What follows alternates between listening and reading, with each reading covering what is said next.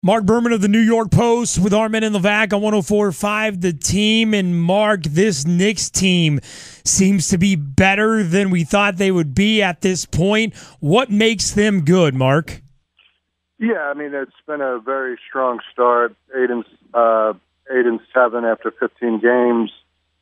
Already 5 victories on the road. You know, last night in Miami, they hit a speed bump, but I think Miami is being overlooked. I think there's a chance that Miami gives Cleveland a run for their money in the playoffs, and they showed a lot of weapons last night. But the depth that the Knicks have and Porzingis playing already, like surely a Rookie of the Year candidate and a guy who looks like he could be a franchise player in a couple of years. No one expected him to bust out like this except for himself. And Carmelo's playing well enough, sharing the ball. Defensively, they're better. Fisher going to a 12, 13-man rotation. Didn't work last night, but most nights it has. Does this make you kind of a Phil believer at this point? Yeah, no, listen, I never doubted him as a basketball, you know, his expertise in basketball. He made one terrible trade, had a lot of intel about Tyson Chandler, that he was not good in the locker room.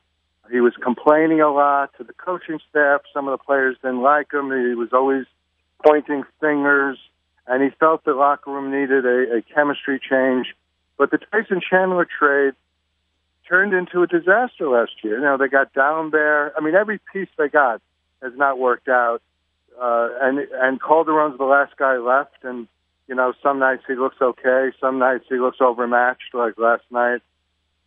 But it was one terrible trade, but he's moved on from there. And listen, he was a rookie president. He made a hasty trade, you know, just a few months in the job. And he realizes now that, you know, one mistake could really set you back, and it did.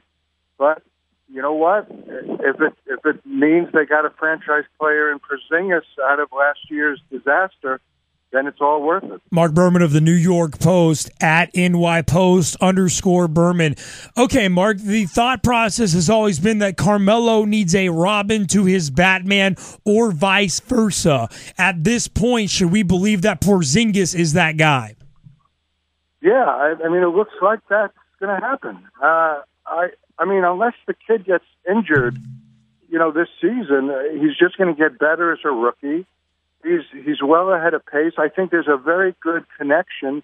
Unlike when Carmelo and Stoudemire looked lost together on the court, and we spoke to Stoudemire last night, and he said, well, you know, strategically, if we would have put each other in the pick and roll as a two-man in a two-man game, maybe we would have had success. No coach wanted to do it. But this Anthony Porzingis connection is much better.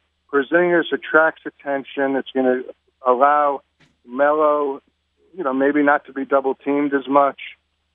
Porzingis is crashing the offensive glass. You know, late in the game in Houston Saturday, Melo missed a big shot. But there was Porzingis to get the rebound, and they got points out of the possession. And that was late in the game, a crucial possession. Years past, Melo misses the shot, the other team gets the rebound, and there's a real momentum. It's a real momentum killer.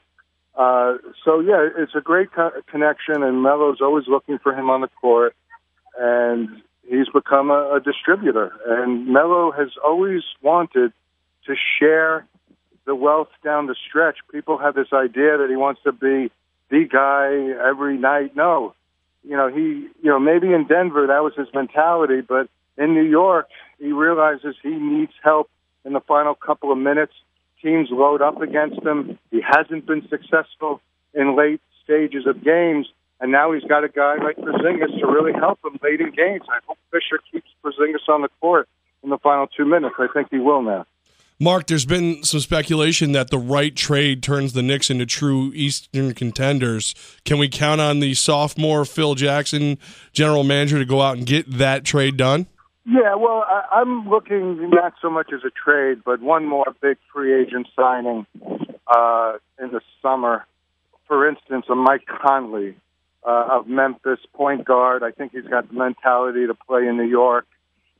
They're going to have cap space, close to maximum cap space.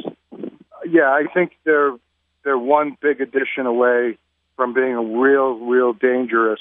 And yes, I do. I mean, honestly, I think Phil really did a nice job. He's got a team full of hard workers, team players. This is no easy task for Fisher to be playing 12, 13 guys, and he's keeping everyone happy, or at least if they're not happy, they're not voicing any displeasure, and they're really sacrificing. And, Derek Williams played only 4 minutes last night. O'Quinn, they signed him. He was an important addition in the summer, and he's been a DNP a couple of nights. So Fisher's been able to manage these guys and doing a very good job in keeping everyone on the same page. And Phil really built a roster that could withstand injuries. And, yeah, I do believe he could get this done, and I think Carmelo Anthony believes Phil can now get it done. Beautiful. Marc Berman of the New York Post might be some of the most positive in-season reporting that we've ever heard from you in the history of 2 years. How about that? I know, and it's only 15 games, but, I mean, compared to last season, literally night and day, it's a completely different atmosphere. And you look at last year's team, J.R. Smith, Shumpert, Dallenberg, a broken-down Stoudemire.